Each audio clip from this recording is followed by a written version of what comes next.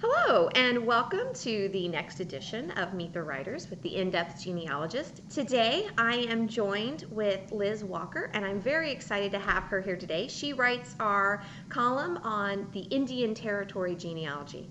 Welcome, Liz. How are you today? I'm good. How are you? It's good to see you, Shannon. Oh, I'm cold here in snowy Virginia, but we're doing fine. Now, I'm very excited to have you here today.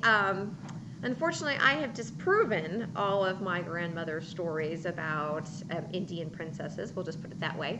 But the topic is still very interesting. Could you give the viewers a little bit of background about yourself? Well, I have no Indian ancestry myself. I was born in Indiana, raised in St. Louis, Missouri, came to Indian Territory in the early 80s. My son was born here.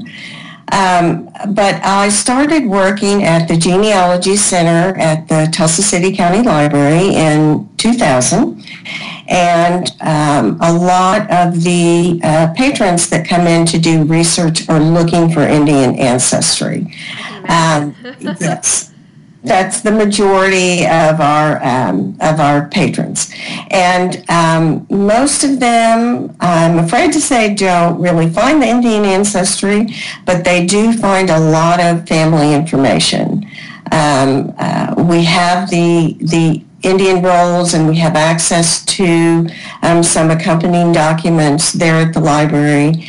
And I just, as I was working there, got very interested in hearing people's stories about their Indian ancestors and how those came about, and why they'll appear on records one way and not the way they expect them. And so that's how I got started researching this topic.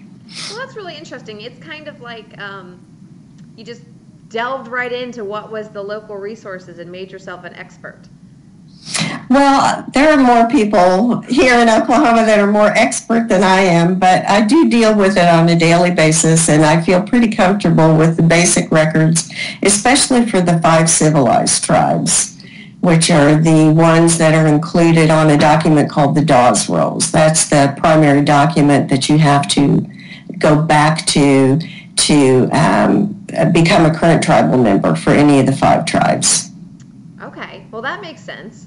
Now, how exactly, do you have any stories you could share with us? Because this is just a fascinating subject matter, and I'm sure it's difficult to research, just like a lot of people who have African American heritage. From what I understand, Indian research can be just as difficult as African American due to the way they were recorded in census records or the lack of records.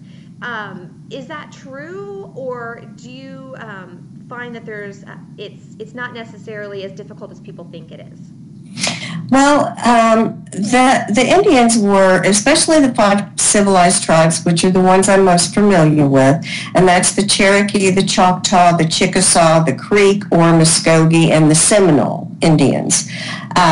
Those are the ones that are included on this document called the Dawes Rolls. And the Dawes Rolls was taken between 1898 and 1906 of Indians that were living here in Indian Territory, present-day Oklahoma. And they were removed from their eastern tribal lands in the 1830s. And from that time, they were pretty well documented. So people that say there's not documentation, there is documentation, especially for the 5 tribes, as long as they were living with the tribe. But the tribes themselves have said if a person leaves the tribal group at any time, they are no longer a member of the tribe. If you've got, say, a grandmother that married a white man, they left Indian Territory and went to Missouri or Texas or somewhere, if she's listed as white on the census, then you're not really going to be able to go likely. So you ask of a good story. Yes. A gentleman that was coming to us for quite a while looking for his Cherokee ancestors. He knew that he had Cherokee blood. I think his percentage is like 1/16, or it's a small amount. And that's true of a lot of the Cherokee here because they were intermarried fairly early.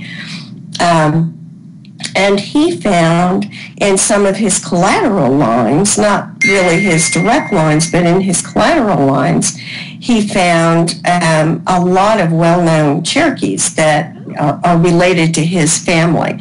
So he ended up writing a book that he gave to us at the library, and he taught us a lot of Cherokee background that we hadn't really seen before. So that was fun to help him and to see him grow with his knowledge.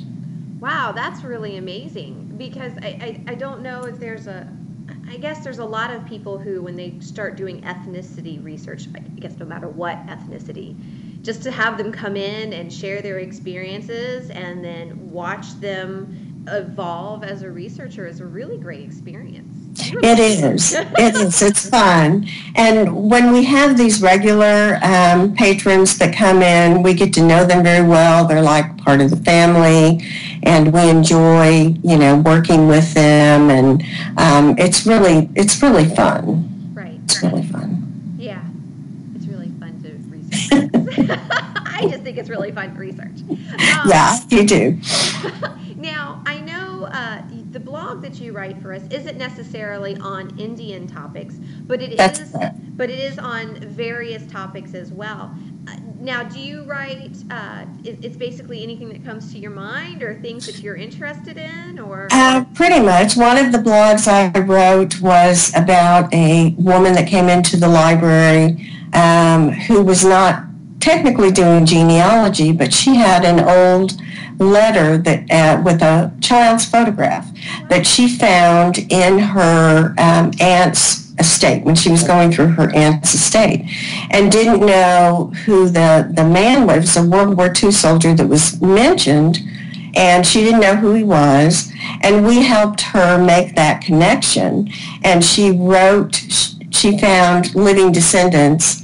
Actually, she found the woman who was the child photograph. She found that woman as an adult living. Oh, and wrote to. And what's funny, just last week, I got a comment on that post on the website from a woman who's also related to that World War II soldier. So, that one little story just kind of traveled all over the world. It was really fun. So that was one of my blogs, and I'm getting ready to work on one about musical ancestors. So I just write about, things that come to mind or things that I come in contact with in my work. Sometimes those make the best stories, though. Yes, they do. To be so varied and to just share the joy of research and the discovery. Yes. Yes. I'll be interested to see the one on music, because those, I don't think I've ever read a blog post for genealogy about a musical discovery. Well, I have a son who's a musician, and my father was a musician, and he played in the band, the Marine Corps band. He was in the Marine Corps between World War II and Korea.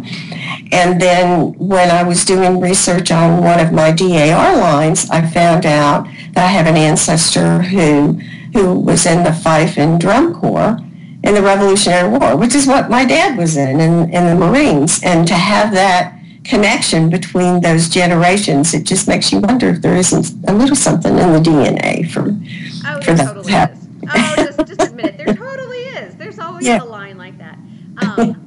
Now, are you in the DAR? Yes, I am. I have 2 proven ancestors.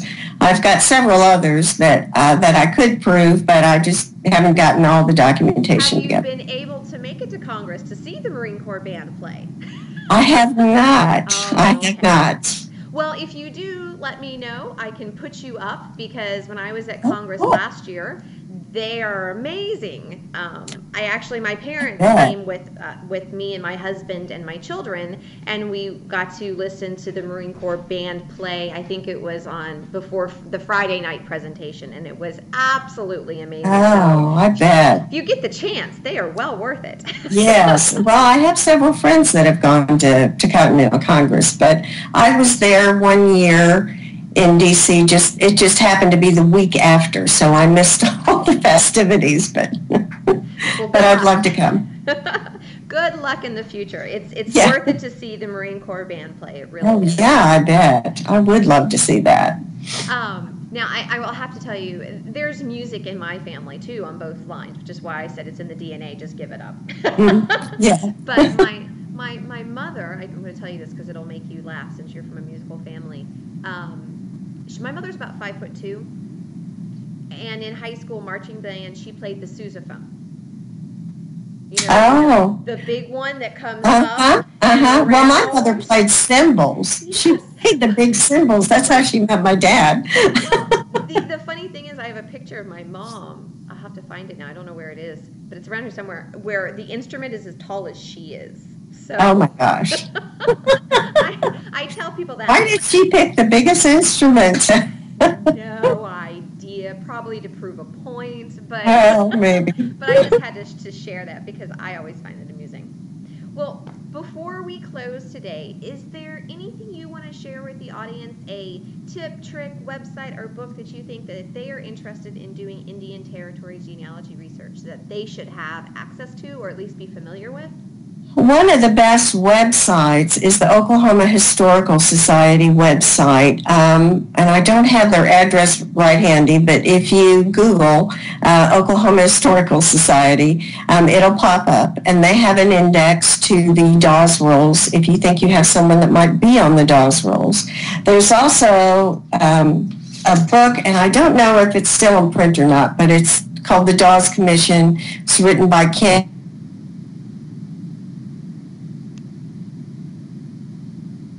Commission and why people are on it and why other people are not on it. He used to be at the Southwest Regional Archives of the National Archives. So I'd certainly recommend those things, and also to put in a plug for the library I work at, the Tulsa Library. It's tulsalibrary.org/genealogy. That'll get you to the Genealogy Center page. And we do have a link actually to the Oklahoma Historical Society as well as to the 5 tribes, and there's some videos there and some handouts from some of our programs that'll give you a good start in finding your Indian ancestor. Great. Well, thank you so very much for being on today. We really appreciate it, and I'm sure the audience has enjoyed getting to know you a little bit better too. Well, thank you. I enjoyed doing it. Great. Now, for everyone else out there, please make sure that you check out our website, www.theinDepthGenealogist.com, where you can read all about Liz's blogs and subscribe to our magazine to continue to read her column on Indian tribes. Until next time, have a great day and go in depth with all of your ancestors.